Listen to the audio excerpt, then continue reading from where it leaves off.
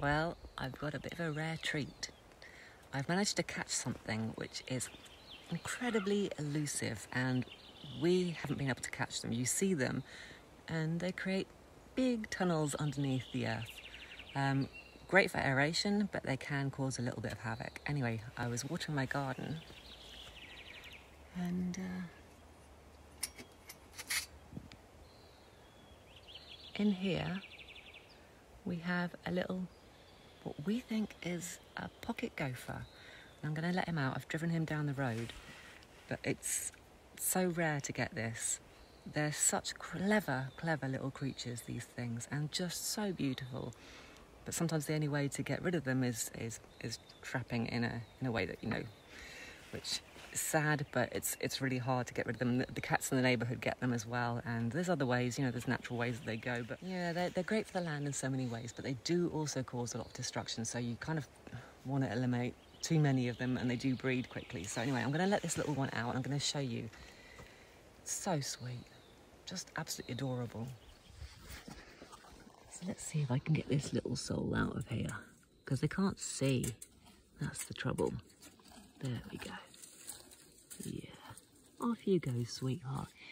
Now, I know you're a little bit wet because I drenched you because I was watering the garden, but you've got to go and find your hole now. You've got to go and dig a hole, darling. Yeah. I mean, look how cute they are. They look like the mice, but here he goes. This is how they do it. They're so clever. You go, little buddy. No? Come on. You can do it.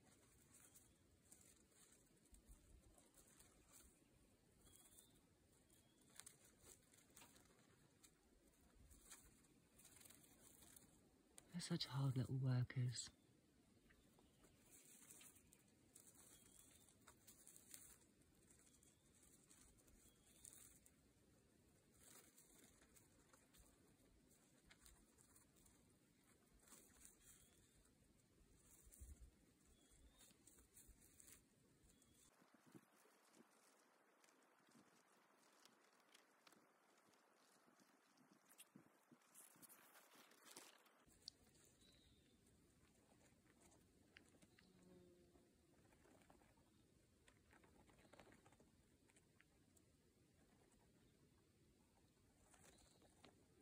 So using his strong claws there to really dig into the ground.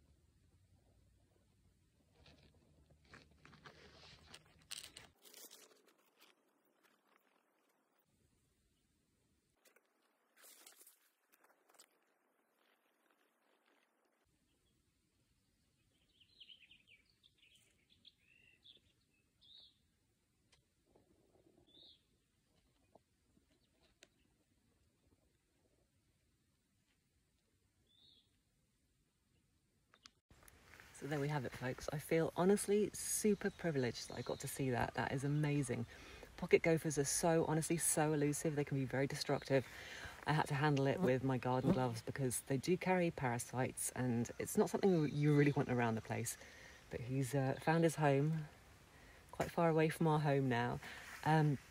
Yeah, they're tunnels, like 240 meters of like a tunnel network underneath the earth. So a little bit nuts, but yeah, I feel super honoured, and I'm so glad I could save him or her, they, and bring it down here, because they're just beautiful creatures, and I didn't want to stress it out too much because I did it when I was watering. So I was watering the garden, and then I managed to find the tunnel, and obviously it just created it. So yeah, so there we go. just, yeah, it's a good day. And there you have it. The little thing's gone and covered up with tracks, and the only way to tell is this fresh dirt that it's dug out. So bye bye, little friend.